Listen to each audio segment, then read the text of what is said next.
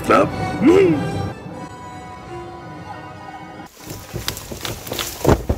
Oh shit, apples be floating.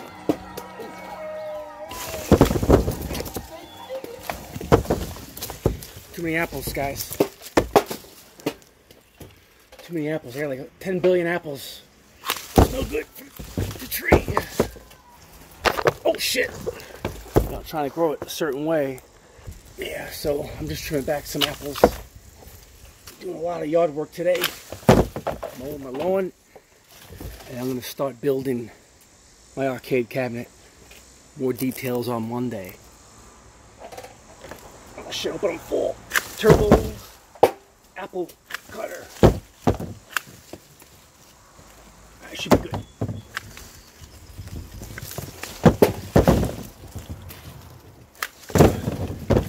Alright. I just don't want these apples like gonna be burning on the garage, you know, resting on my garage roof. So that's why I'm cutting the ones back that are laying on my roof of my garage.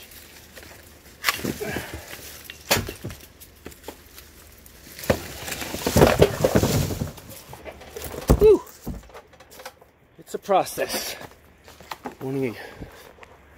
Yeah, so I got a little bit more trimming to do. Some more apples laying on the garage. I'm gonna do that now. And I also just noticed, I know my neighbor wouldn't really care. We're like really cool, but some of my apples are roaming across my fence and onto my neighbor's property. See?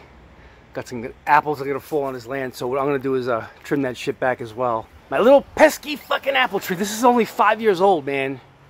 And oh, don't mind my kid's slip and slide. I hung it up there to dry. She's useful in more than one way, is a little apple tree. But no, these apples aren't even ripe yet. So I'm just trimming some of these back. 5 minutes later. All right, looking good. And I clean up my friggin' mess. Apples all over the friggin' place. And they're gonna mow my shit. Look at this crap. I got some shaggy. Yeah, it's been hot all week, man. I haven't been wanting to come out here and mow the lawn. Shit, man, my hydrangea's going berserk. Yeah, I gotta cut this back a little bit too. Man, when you have kids and work full time and want to make YouTube videos, it's sometimes, you know, gotta sacrifice a little bit. But yeah, I have all day to get her done. It'll only take me another hour or so. I'm acting like it's a big crisis, but nah. Get her done, man. I just haven't wanted to come out here. It's been like 100 degrees, no shit, all week. Yeah, so I'm like sweating my ass off. Picked up 2 5-gallon buckets full of semi-ripened Granny Smith apples. In a few more weeks, they'll be fully ripened. But yeah, these are all that pretty much came off of crappy branches and stuff that's fell on the floor. But I'm gonna leave these in the buckets. I'm gonna leave them from the local wildlife because they come into my yard and take some, you know, man. So I help feed the little local animals. We got some marsupials around here in the form of possums. And I actually have a wild Pablo the possum that likes to crawl the edge line of my fence and like cling on to the trees with the branch. It's really cool, man, to see him at night. But yeah, he'll come in and grab some apples. But as long as they don't, you know, damage my trash cans, which I've learned to just deal with. I just put my trash cans in my garage, man. Whatever, man. You know, we've displaced these animals here on Long Island. We used to have so many in the last 20 years since I've been here, 25 years.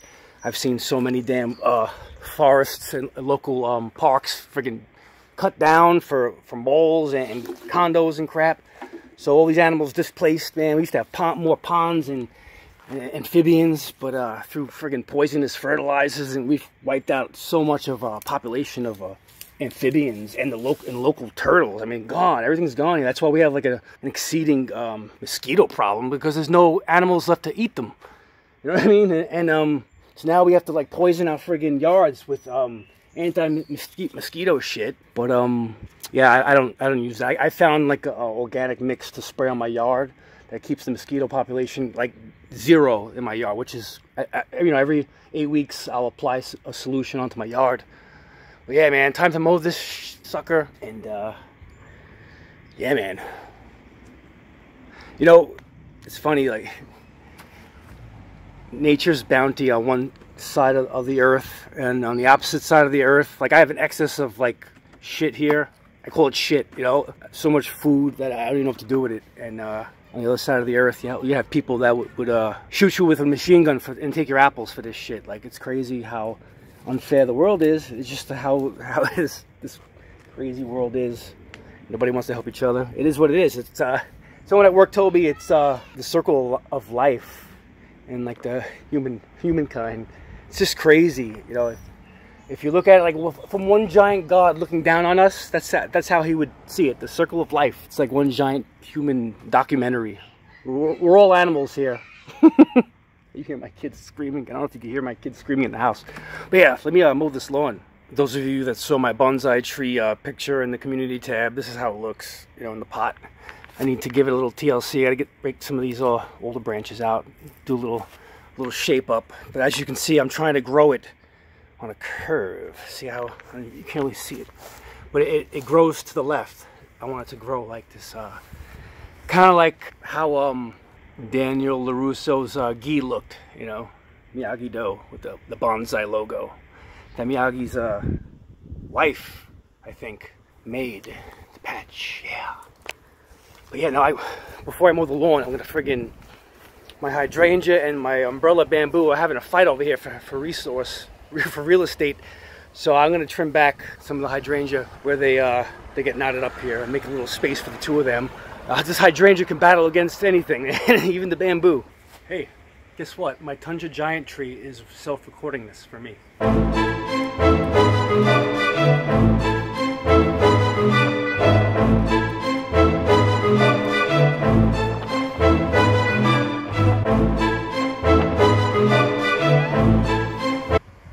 There we go. I just wanted to create a little separation between the two plants, and this way next year they'll battle it out. They'll continue to clash for space, but you just have to maintain the shapes that you want. And I've been slacking with this one. I have some work to do. In August it becomes top heavy, and that's my fault. I just need a little bit of pruning, a little bit of maintenance. I'll get to it. But yeah, man, here's my little golden grass that I have on the side of the house. It's like the perfect plant to have for when you have like full shade. These things grow into full shade and they give off this golden look. Really pretty. You can't really see it right now because it's like overcast, but yeah, that's really cool. And yeah, this is one of my favorite friggin' evergreens called the Tundra Giant. So anyway, yeah, let me get back to mowing the lawn. Yeah, really quick. Whew, she shines up pretty good, you know, with a little mowing, you know.